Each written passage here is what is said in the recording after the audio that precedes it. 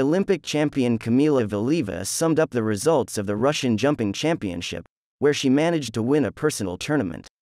The working weekend in St. Petersburg was productive. It was a little exciting to take part in the new competition format and become the first Russian champion in jumping. In one competitive day, I had to perform 8 quadruple sheepskin coats only in competitions. A new experience. Thanks to my coaches Ateri Georgievna Tutberidze, Glykungaus, Dudikov, our entire team, fans, family and friends.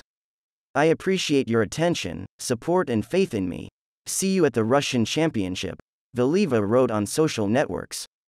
The Russian Jumping Championship was held from December 3 to December 4 in St. Petersburg.